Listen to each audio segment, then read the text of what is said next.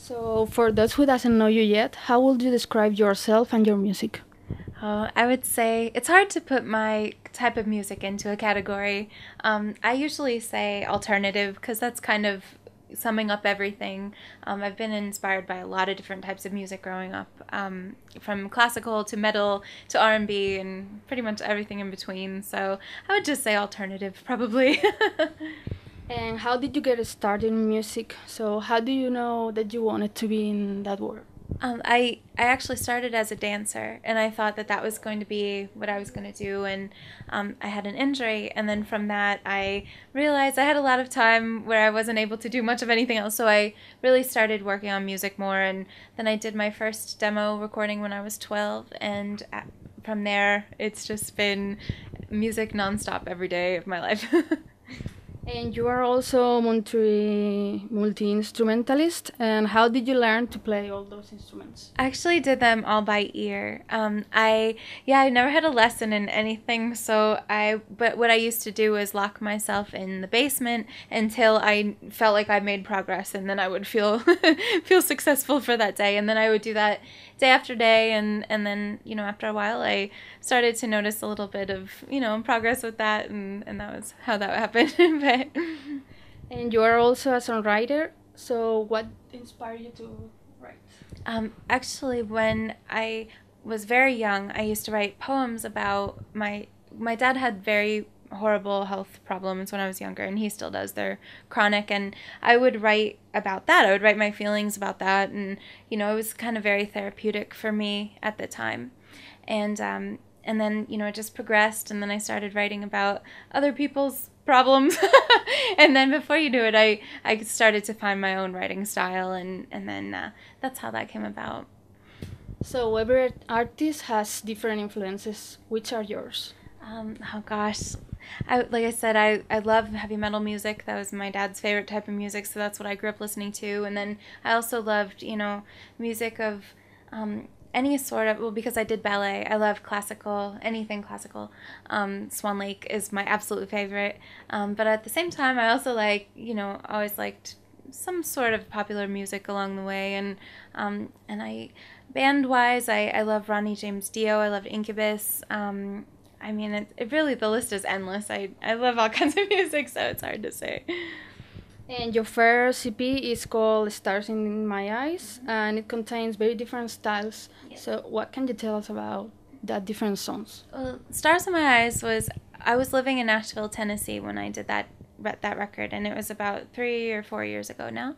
And at that time, I was going through a lot, musically and personally and emotionally, and I thought, when you listen to the record, it really is like a roller coaster. It's like up and down and all different, types of things. But at that time, that's what I was feeling. And, now I'm in a different place and, altogether. So where I've gone musically is different now. So, but I did pull, I think the first track was very pop, and then there was like a very bluesy song in there, and then the very pop rock, and then of course the last song, Martyr, was acoustic, just piano and myself, and that's a song that's really stuck, and I actually have that on my new album that I'm going to be releasing as well. same version of it. So, as you have said, you have recorded an album called Metal Lullabies. Mm-hmm. What evolution have you experienced through the album from this EP? Oh gosh, well, like I said there too with Martyr, I noticed that song, out of all of the different songs that were on the EP, I noticed that that was the one that people were really wanting to hear more like that. So, and that was good for me because that felt the most comfortable as well, and that was one that I completely produced on my own, and it was actually just meant to be a work tape, but I ended up putting it on there. And then from there I decided to, I did a couple videos that I put on YouTube of some heavy metal covers, like Wasp, Sleeping in the Fire, and Black Sabbath, Too Late. And those songs actually got a little more traction than I was ever, expecting. I didn't have any expectations. But from there, I thought it'd be a good idea to just, put together a collective of six original songs and 6 acoustic piano covers. So, yeah, it was definitely it was easy to pick the songs too because I knew exactly which, it was just, I feel like the direction was a lot easier this time. So. And the covers, how did you choose it?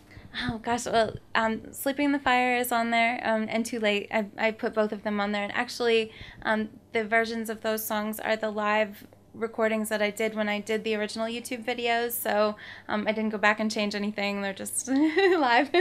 But then the other ones, I have a song by Lacuna Coil, a song by System of a Down, a song by Twisted Sister, and I'm forgetting one. I can't remember the last one.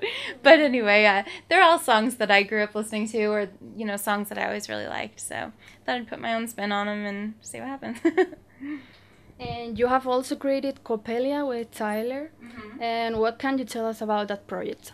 Copelia is, the reason that we started that is because we were realizing that things were getting very heavy. With my solo project, it was just very emotionally draining to perform every night. So we wanted something lighter and something fun. So we it's very like an alternative R&B. It's very electronic, but at the same time, as it is all of our music, it's very dark at the very, very moody, very very fun though. And we just wanted to experiment and just kind of go from there, and that's how that happened. And you'll be part of the Full Metal Cruise. Mm-hmm. How does it feel to be part of that? Man, I am so excited. We're leaving in 2 days, and I'm so excited to be part of it. Wacken is putting it on, and I'm very, very, very honored to be, among some of, Doro is going to be there, and oh my God, I listened to her when I was 2 years old. So, it's really exciting. I can't wait. And tonight you are giving your first show in Madrid, yes. And you'll be also in Barcelona, Mallorca, and Tenerife. Mm-hmm. And what can people expect of that shows? Well, we are very excited to have our friends from Alien Rock and Show. They're opening for us tonight, and then they're also going to be playing all the shows with us as additional musicians. And we actually just met them 2 days ago, and it felt like we've known each other forever. It's really cool how we just had that chemistry, and we're just so excited. We're going to be playing, in addition to original songs, we're also going to be playing a whole bunch of other cover songs that we all love. So hopefully, the audience will like them too. And to know you a little better, which is your dream collab? My dream collab? Oh gosh, I would say, man, that's a tough one. I would probably say, well, he's passed away, but Ronnie James Dio, his voice and his whole, I think he's the epitome of a wonderful performer, and that's probably who I would have loved to collaborate with. And of all the songs of the music history, which song wish you had written or sang originally? Oh, that's a good question too. Oh my goodness. I would probably say, well, one of my favorite songs of all time is Stellar by Incubus, and when I listen to that song, it gives me the same feeling as it did the first time I heard it, and it will never get old to me. I could listen to it over and over, so I'd probably say that one off the top of my head. And which is your song of the moment? Oh gosh. Well, I've been listening to a lot of Banks. I love her whole Goddess album. It puts me in a really good place when I listen to it. It's just so chill and so easy to listen to, and there again, my music is so dark and so heavy, so it's like sometimes I just need to walk away and just chill out a little. And which is the best advice someone has given to you? Gosh, I guess something that has stuck with me from a very, very early age is that everything happens for a reason. And I love that because it's so true. And, everything in my life that has happened and, ups and downs and things like that, I just always keep that in the back of my mind because it really is true. Something, you think everything's falling apart and then you realize that what you need is right there in front of you. So that's probably the best thing I could say. And last one, where would you like to be in 5 years? In 5 years. Oh, I would absolutely love to. Well, I would love to be back in Spain. It's been wonderful.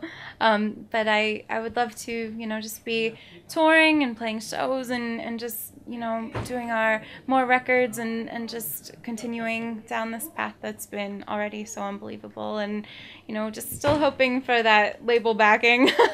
But, that's the whole thing about being an independent artist, and that's what I've gathered, from the beginning of all of it. But it's really helped me to learn so much about the business. I consider myself a veteran. I've been doing this for so long, so I just, label or not, I'm still going to be doing the same thing, and I love every second of it. Hopefully.